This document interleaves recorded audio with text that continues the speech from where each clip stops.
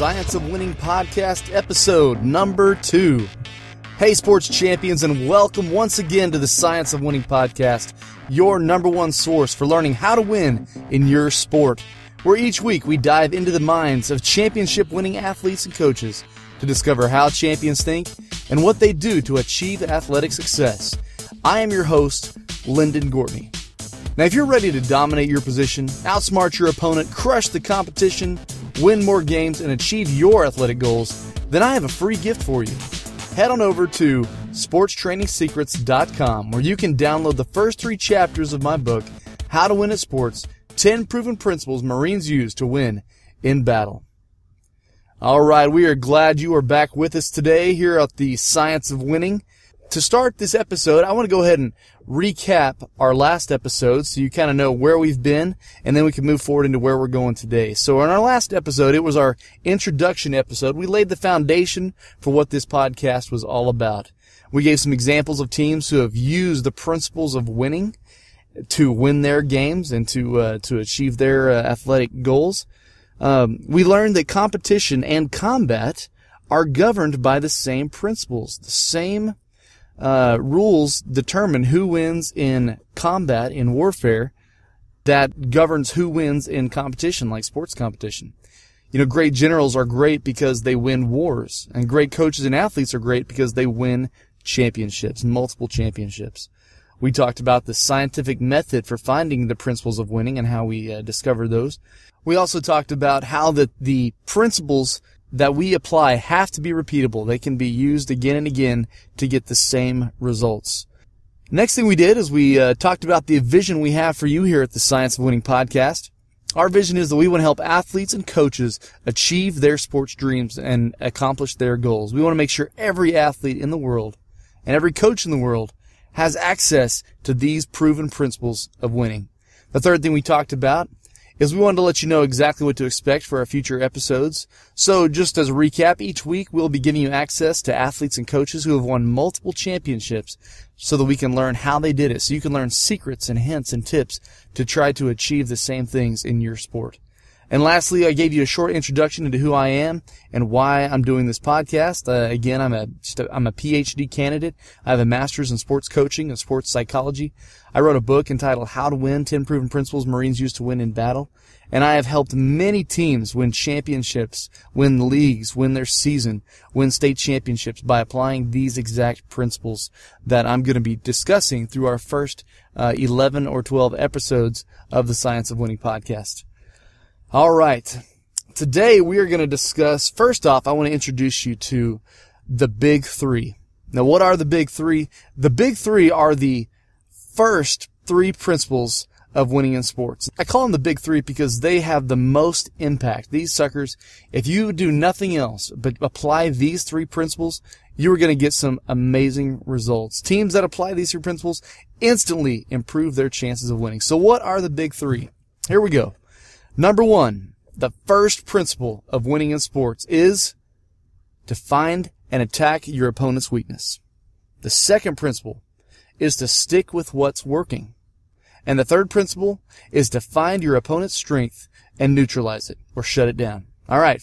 1, find and attack the weakness. 2, stick with what's working. 3, find your opponent's strength and neutralize it.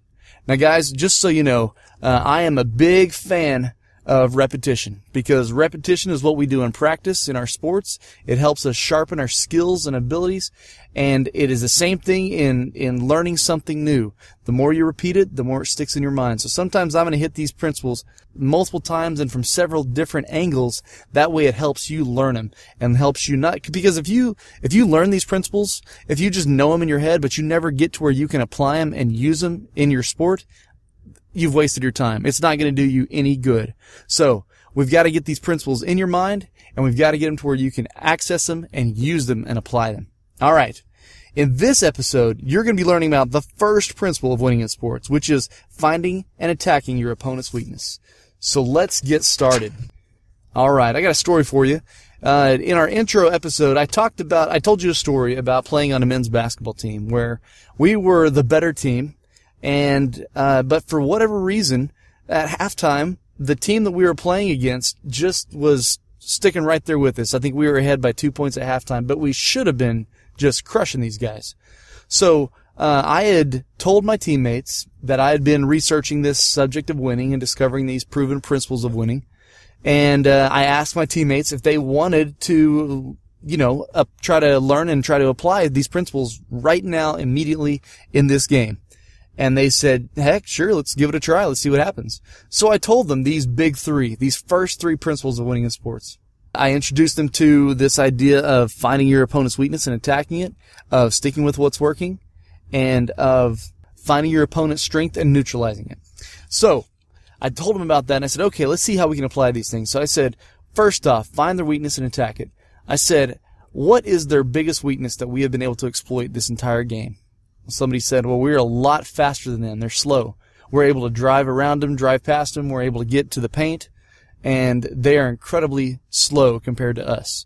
So I said, all right, let's keep attacking that weakness. Let's keep driving past them, getting into the paint. I said, okay, number 2, stick with what's working. Okay, so we ask, what has been working in this game? Well, have we made any three-pointers in this game? The guy said, nope, haven't made a single three-pointer in the whole first half. I said, okay, let's stop taking threes. No more three-pointers the second half. I said, how have we been scoring? They said, well, we've been getting layups. We've either been driving past and beating our defender, going up and shooting a layup, or driving past, getting into the paint, driving past the defender, getting to the paint, and dishing off for an easy layup for a teammate. I said, okay, let's stick with that. If that's working, let's keep doing it. And lastly, I said, what is their strength? What is their biggest strength? How have they hurt us the most? And let's neutralize that. So we looked at the score sheet and we saw that they had 2 players that had basically scored almost all of their points. So I said, okay, let's do this. Let's not let those 2 players even touch the ball. Let's get up in their face. Let's put a hand on their chest, get between their hands. Let's deny them passes. Let's just frustrate them. Let's make their teammates not even want to pass them the ball. So that's what we did. We said, let's make the other guys beat us. Let's make the teammates that haven't been scoring, let's make them beat us, but let's not let their good guys beat us. So, what do you think happened? We went out after the halftime and activated our little plan, and at the end of the game, like I said in the first episode of this podcast, at the end of the game, we looked up at the scoreboard, and we had beat the team by 20 points in the second half. We absolutely annihilated them by applying these big 3 principles. It was awesome. Now, in my book, it's titled 10 Proven Principles that Marines Use to Win in Battle. So I want to give an example. I've told you that combat and competition go hand in hand and are governed by the same rules. So I want to give you an example of what this is. Just again, like I said earlier, I like to repeat and give you different angles approaches, different stories so that it can stick more clearly in your mind. Okay. So a group of Marines have been given a task to find and capture an enemy combatant, and he is at this base. It's a secured fortress with walls and guards and security systems and all this stuff, and he is holed up in there, and the Marines have been given a task to go out and capture this guy and bring him home and get back safely. All right, so that's their mission. What do you think these Marines are going to do in order to successfully accomplish this mission? You think that as soon as the order is given, they run straight out the door and just drive over there in their Humvees and attack this mission and try to this little fortress and try to take the guy in that way? I don't think so. That is a fast way to get yourself hurt or get yourself killed even. So that is definitely not the way they do it. One of the first things they do is they look for a weakness in the fortress, in the stronghold. They're looking for walls that are short that they can easily get over. They're looking for cracks or holes in the wall. They're looking for doors that are unlocked or that would be easy to get in and out of. They're looking for underground entrances through the sewers. They're looking for a possibility of dropping in from the sky, maybe out of a helicopter with a parachute or a fast rope or something. They're also looking at the guards. They're finding out what are the guards' patterns, how do they walk, where do they go, when are their back turned to a certain area, when do they make shift relief, so that do they make shift relief at their post or inside the fortress, leaving it unguarded for a certain amount of time. They look for, you get the point. They also look for like weapons. What do the people in the fortress have that could hurt them? What do they have? Sniper rifles? They got machine guns? Do they have rocket propelled grenades? Explosive claymore mines? They're looking at all this kind of stuff to analyze the strengths and weaknesses of this fortress, because they want to find that weakness. They want to find their end, the best way that they can get in, accomplish their mission, and get out safely.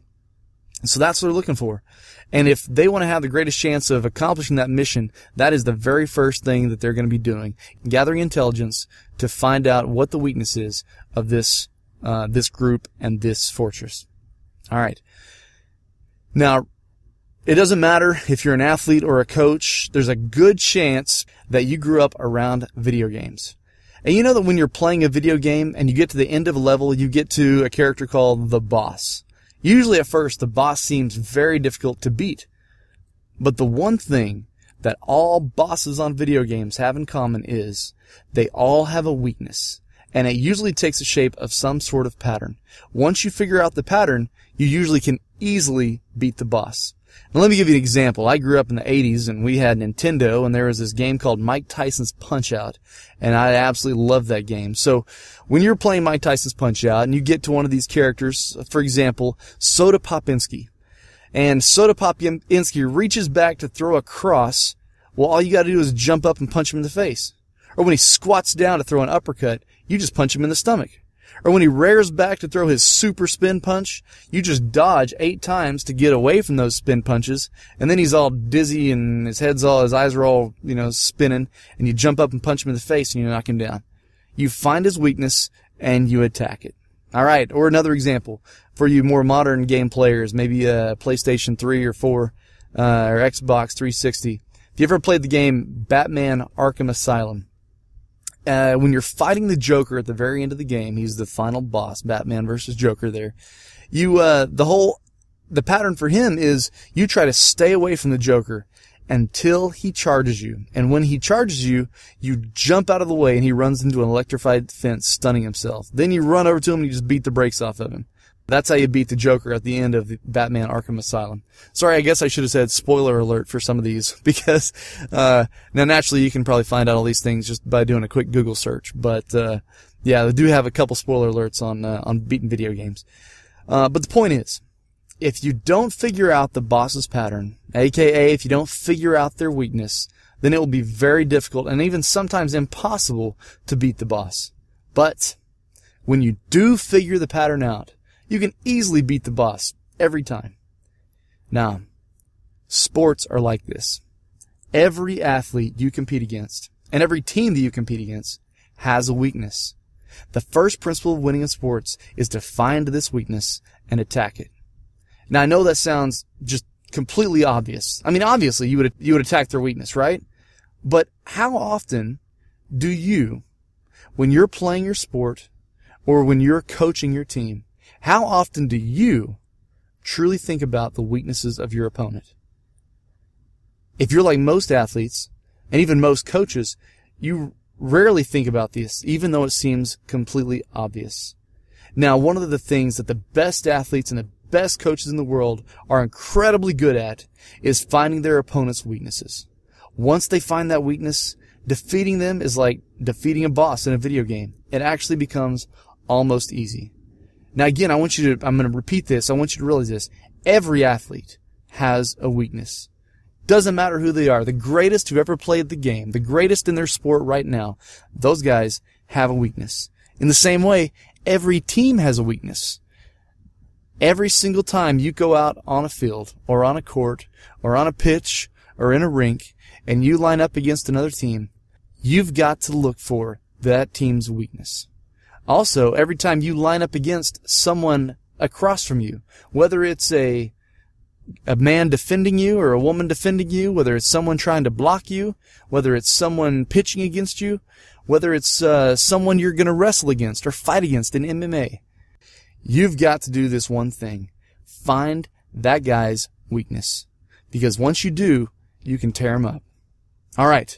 Now, so we've talked about the fact that weaknesses are important to find. So how do you find these weaknesses? What are some things that you can look for to identify a weakness and attack it and exploit it? All right, so let me give you some help here. There are basically 3 categories of weaknesses. 3 categories. They're real easy. All right, 1 is physical, 2 is mental, and 3 is their tendencies. All right, so their body, their mind, and their actions. Okay, mental, their physical body, their mind, and their tendencies. Okay, so let's jump into these a little bit more specifically and see how we can use these to exploit and find these weaknesses. All right, the physical weakness. Usually these are obvious. They're very easy to see. They can be gauged with the stopwatch. They can be gauged with just basic observation. They're very easy to see. Physical weaknesses usually take the place of size, speed, or strength. You know that phrase, bigger, faster, stronger. If you see somebody lined up against you who's smaller than you, or slower than you, or weaker than you, then you've got an obvious physical advantage over them. They've got an obvious physical weakness that you can attack and you can exploit. All right? For example, let's say you're playing basketball and you've got a 7-footer on your team. The center that plays on your team is a 7-footer. And you look across at the other team and all the guys over there, they've got nobody over 6 feet tall. Well, that is a glaring weakness of the other team. Your 7-footer, you just got to post him up, throw the ball up high. He catches it, turns around. The guys can't even jump high enough to knock it out of his hand. I mean, he's that tall. That is a huge advantage.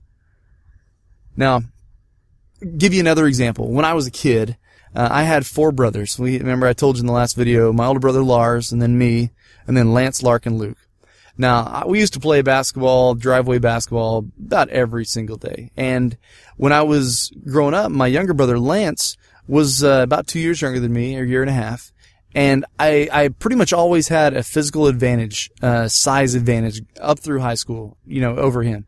And when we would go out in the on the driveway and we would play one-on-one basketball, I could have beat him every single time we played. By how? By attacking his weakness. And his obvious weakness was his size weakness. I was at least 6 inches taller than him. Well, I could have just turned around and backed him down underneath the rim, and then picked up the ball, spun towards the rim, and made a shot. He could never block me. He could hardly even contest it. That would have been a way that I could have won every single game growing up against my younger brother. Now, obviously, growing up, you're developing skills. I wanted to learn to drive left and drive right and spin and do all that stuff. So there were many times I lost games because I wasn't just trying to win. I was trying to develop my skills. And now there came a point where Lance outgrew me and his basketball skills surpassed mine. And now if we were to play one-on-one, I would be hard-pressed to win 1 out of 10 games. He's definitely got the advantage on me. But for those years that I had that size advantage, I definitely could have beat him every time we played. So that's another example of physical weakness. Let's say you're playing football, and you're the offensive line, and you are just so much bigger than the guy across from you, right? And every time the quarterback or the center snaps the ball, you can manhandle the guy, the rusher, the defensive rusher that's coming across the line to try to tackle your quarterback. So what do? You tell your quarterback, hey, we've got a hole over here. I can make a hole on my side of the line anytime you want it. So the quarterback and the coach, they become aware of this thing. Smart coaches and smart quarterbacks say, okay, let's run the ball up that hole all day long until they find a way to plug that hole, until they find a bigger guy to rotate over to that side and try to hide that little guy, hide that weakness. So that is another example of that physical size disadvantage or strength disadvantage, that weakness that the other team may have that you want to exploit. And we could go on and on and on. If you have questions about how to find a weakness in your sport, please go to our Facebook page, facebook.com/Science of Winning Podcast, and shoot me a message out in there. I want to respond to that. I want to get more clarity. If you have any questions on these principles that I'm talking to you about, let's get on there and have a conversation. And I'll either answer your question there on the Facebook page, or I will make it into a full-out podcast, and we can address it through a podcast, because I'm sure if one person has a question, there might be lots of people that have the question as well. So, again, any point that I go over, please reach out to me. Science of Winning Podcast, there at facebook.com/science winning podcast, and let's have a conversation. And because my goal is truly to help you win and help you find these answers. All right. The second area of weakness are mental weaknesses. Okay. Mental weaknesses take several forms. One is maybe the players on the team doesn't know the play, right? Or maybe they don't know the positioning. Or maybe they don't work well with their teammates. Or maybe they lose focus and get distracted. Or maybe they're timid or scared. These are mental weaknesses that you can easily exploit. Okay, for example, don't know their position. All right, hockey player, hockey team, they're attacking, right? And they get a power play. Okay, so the other team loses a defender, and so they're having to play this 4-man zone with a goalie while while your team is attacking. Now, you're observing that one of the players that's on the ice on the defensive side just is constantly out of position. He keeps just screwing up. It's so hard for him to know how to play off his defenders. If one defender goes out to put pressure on the puck, he doesn't know how to rotate back to fill that spot, or he goes out with him, so you got two people going after the same puck, leaving a huge opening on the ice. That is a type of mental weakness where they don't know the positioning. They don't know how to work with their teammates. That's what you want to exploit. So maybe to exploit that weakness, you would get the puck over near him and create a lack of communication or some confusion between him and his teammate, get him to draw out of position, and then pass around him using your teammate's position around that side of the ice to exploit that weak player that doesn't know his position. Or maybe players that get distracted or lose focus. There's times where players will, let's say you're playing basketball, and this is such a great deal. The point guard dribbling down, you're out there on the wing as either a guard or a forward, and your man is guarding you. He's up close on you, trying to keep an eye on you, trying to keep an eye on the ball. Well, let's say your point guard does a little bit of fancy moves, fancy footwork, and trying to put pressure on his man, and your defender is distracted. He looks away from you. He looks at the point guard. He takes his eyes off of you. He's distracted. He loses focus on the person he's actually guarding, which is you. So how do you exploit that? Well, a great way to do that is when he looks away from you and he's not seeing you, bam, that's when you make your move. That's when you make your back cut. That's when you make your sprint down the baseline. That's when you move and get an advantage, a 1 second advantage they talk a lot about in basketball, and get away from your defender, creating that, exploiting that weakness of him losing focus and getting distracted from his primary job, which is keeping you from scoring. There's another weakness, we talked about being timid or scared, as a mental weakness. There are players that in pressure situations, they get what I call a deer in the headlights look. They get scared. You can see their face kind of gets flushed out a little bit. Their eyes kind of bug out a little bit, and they get intimidated, and they're afraid of making a mistake. And when that happens, man, that's the person you want to go after. You want to find out who on the other team has that bugged out, scared look and is playing timid, and that's who you want to go after. And if you've got a corner guarding one of your wide receivers, and it's a big part of the game, and that corner, your wide receiver notices that corner is playing timid and playing scared, playing not to lose, playing not to make a mistake, that's who you want to go after. All right. And we could go on and on with examples, but let's move forward. Another example are tendencies. Now, tendencies are predictable behaviors. It's something that they do over and over and over again. It's just like an automatic response. When Pavlov's dogs thing, he trained these dogs that every time he rang a bell, he would give them some food. And so it got to the point he did this so often, every time he'd ring the bell, the dogs would immediately start salivating because they knew food was next, right? Ding, oh, here comes food, and their mouth starts watering, they get ready to eat it. Well, there came a point when he would just ring the bell and not give them food, and they would salivate, and he could just ding it, and he's like, I could make a dog salivate. Bing, and he'd ring a bell and they'd start salivating. So it was a tendency, it was a learned response. Now what happens a lot in sports is players they'll get a learned response. They will see something happen, and instead of making sure that it's that they've covered all their bases, they just click over into this automatic response, this tendency, and move into this position or a responsive action to respond to that.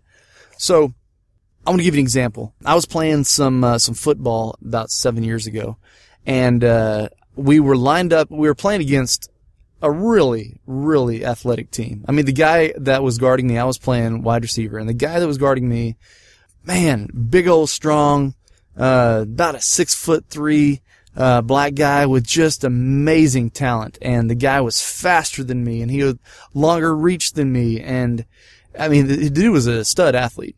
So I'm thinking, okay, how can I get a type of advantage over this guy and exploit it so I can attack his weakness?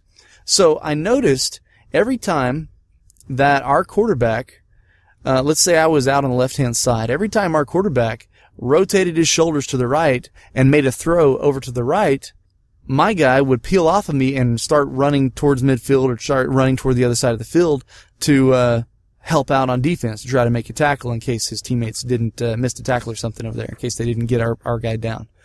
I also noticed that when I came firing off the line, like on a dead sprint, he focused in on me and he just made it his mission to cover me up where I could never get a pass thrown to me. But I also found that if I just kind of lollygagged off the line a little bit, maybe jogged up to him, he saw that as, oh, my guy's not going to get the ball. Look at his body language. He's not even prepared to get the ball. He knows he's not going to get the ball passed to him because they must have called a play for another guy. So I don't even have to guard my guy. I'm going to look around and try to find the dude they're actually going to pass to. So I saw those tendencies, right? Reading my body language and also reading the quarterback to see and to go help out on defense on the other side of the field. So I told my quarterback, I said, hey, on this next play, could you do a fake pass to the right side? And take your 3 or 5 step drop and do a real convincing, sell a nice fake to the opposite side of the field, to the right side. And I'm going to, mess with my guy. I'm going to do this lollygag thing where I come off the line, looks like I'm not going to get the ball. And as soon as I see my defender's head turn and he takes his eyes off of me to go towards you, I'm going to burst past him down the sideline, and I want you to throw it up over the top. So make that fake to the right and then throw it to me over the top. I'm going to be wide open. The quarterback's like, okay, let's give it a whirl. Well, sure enough, it unfolded exactly like that. Fake pass to the right-hand side. I lollygagged off the line like I knew I wasn't getting the ball. The corner peels off of me and starts heading towards the opposite side of the field, and I turn on my jets and burn past him. Throws me a, 30, 40-yard pass over the top. Bam, I'm gone for a touchdown. 7 points. Awesome. All because we have found a tendency of this guy that was guarding me, and we attacked it. All right. So the questions that you need to ask yourself, either before a game or at halftime during a game, these are some questions that you need to ask yourself to help you identify and help remind you to find and attack your opponent's weakness. All right. Number 1, what is my opponent's weakness? The guy guarding me, okay? How have I succeeded against him? What's his mental weakness? What's his physical weakness? Am I faster? Am I stronger? Am I bigger? Am I more agile? What's his mental weakness? Is he in the right spot, right position? What's his tendency? Does he break left every single time I push off? What are his tendencies? What is the guy across from me? What are his weaknesses that I can exploit? Question number 2. How have we, as a team, been scoring? Or how have we been effective against our opponent? How have we got, if you're in soccer, how have we got the most shot opportunities, the most wide open shots? Sometimes the goalie is just outstanding and it's hard to get a ball past him, but if you are able to get 6 shots by doing a certain play in the same thing for hockey, but in soccer and in hockey, if you're able to generate lots of shots, even if they aren't falling, that is something you want to keep going, because like the Brazilians say, if you drip enough water on a rock, eventually you're going to make a hole. You get enough shots on goal, eventually you're going to get through and score a goal. All right, so how have we been scoring, or how have we at least been effective against the teammates, or against the opponents? Third question, how have I beat or gotten the advantage over my defender? All right, this is kind of what we were talking about earlier, but are you bigger than them? Can you push right through them? Are you faster than them? Can you get around them? I remember when I was wrestling back in high school, I was very good at single leg takedowns. So I could win lots of wrestling matches by shooting in, taking a guy down, getting my 2 points, and then I'd let him back up. He would get 1 point escape, so I'm ahead 2-1. Then I would do the same thing, shoot in, take him down. Now I've got 4 points. Let him up, he's got 2. And I kept doing that over and over and over until the match would end and I outscore the guy by double his points, however many takedowns I ended up getting. So that was an example of the guy I was going against. I found his weakness and I kept exploiting it. All right. Another question you want to ask. The fourth question is, who is their worst player? Who on their team, this is not just an individual me versus one guy, but look around the team as a whole. Who is their worst player? Who's the worst player on the field? Who is the one guy that we can really attack as a team and exploit? The fifth question, how can we get our best player to go against their worst player? In basketball, this is easy as doing a pick where you've got your best player comes over to the guy who's got you have somebody who's being guarded by the weak player come over and set a screen for your star player, and when they switch and rotate, now you've got the weak guy against your strong guy.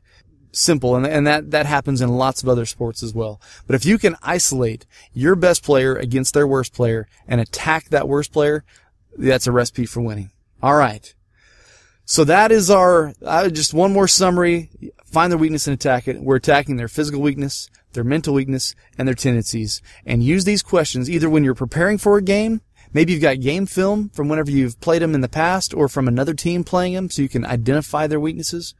Or during a halftime at a game, like I told you from the basketball story, we just applied these principles. We found their weakness and attacked it, and bam, we had great results, even from not even ever playing this team before and only having one half of experience against them. So that's what you guys need to do. So during the course of this podcast, we always want to be improving and finding better ways to help you out. If you see that we can improve this podcast, if there are questions you have, or if there's any way we can serve you better and add value to you, please reach out to me on Facebook. Again, go to facebook.com/Science of Winning Podcast, or just go to the search bar on Facebook and search Science of Winning Podcast. If you have a sport or a position that you would like us to break down for you, let us know. Just go to facebook.com/Science of Winning Podcast and post a message or private message me there on the Facebook, and I would be happy to get back to you. I'll answer your question. We can chat back and forth, and I may even turn it into a podcast for you. And for anyone who goes to our Facebook page and makes a post and asks a question, I'll definitely give you a shout out on our next podcast episode. Now, I'm super excited to hear about your dreams and to help you achieve them. If you know any athletes, coaches, or parents of athletes that you think would benefit from this podcast, please tell them about us. And as always, please subscribe to our podcast and give our episodes a rating so we know which ones you like and which ones we can improve. Again, this is Lyndon Gortney, and you are listening to the Science of Winning Podcast.